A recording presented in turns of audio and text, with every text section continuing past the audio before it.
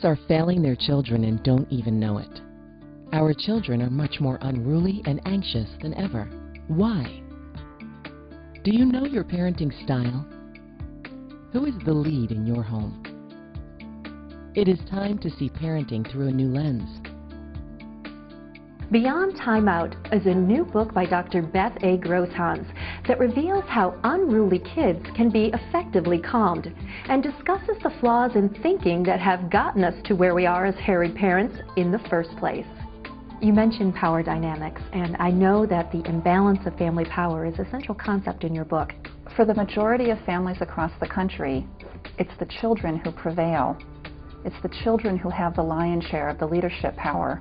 I had recently worked with a family who said that their 8-year-old son fell asleep on the family room couch every night.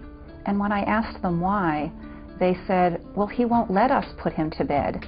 I had another family say that they hadn't had a good night's sleep in over 1.5 years.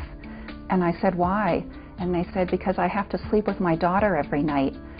She won't let us leave the room. So when you have parents saying, makes us, won't let us, it's pretty obvious who has the power, and I can assure you that there was no question in the child's mind who had the power. You make the bold assertion that while children are the product of the faulty logic and bad parenting advice offered over the last half-century. Can you elaborate? In my opinion, the parenting advice of the last 40 years is largely responsible for many of the behavioral and emotional problems that are confronting parents today. Parents have become very intimidated about disciplining, that they're going to somehow damage their children if they cause them distress by saying no. What effect would you say an unruly child can have on a family beyond childhood? This is not something that kids grow out of. As a matter of fact, it seems that kids grow into it and it gets worse and worse as they go on. As much as younger children are unruly and can be out of control with power, teenagers are just that much more unruly and out of control with power. And the stakes get so much higher, and it can be dangerous.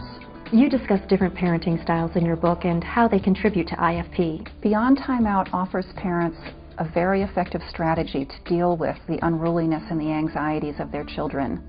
But Beyond Timeout also asks parents to look at themselves. Oftentimes when parents read the parenting styles, they're shocked to find out that the ways they've been speaking to their child, the discipline practices that they've been relying on are actually digging their hole deeper. In your book you refer to the ladder program. Can you give us a general overview of that concept? Each rung of the ladder represents an increased response to a child who is continuing to be uncooperative. Parents only have to climb as high as they need to go until their child cooperates. Parents will never be questioning, what should I do, what should I say? It's all laid out with a lot of detail. I give parents a script to follow. All of this unruliness, all of the tantrums, the demandingness, the whininess, the negotiations that children go through makes kids feel terrible about themselves. Too many times I've had kids come into my office, and when we talk about their troubles at home and the way they're behaving, with tears in their eyes, they'll say to me, I feel bad about the way I act. I know I shouldn't be this way. It's not a good way to be, but I don't know how to stop. It's my hope that after reading Beyond Timeout, parents will know how to help their kids, to relieve them of the burdens and the stresses of too much power, and to help them to earn the self-esteem that will carry them through. It is time to go beyond timeout. Our children need us, and they need us in the lead, reliably, respectfully, and effectively. This is parenting in the sweet spot. Dr. Grosshans will help you get there.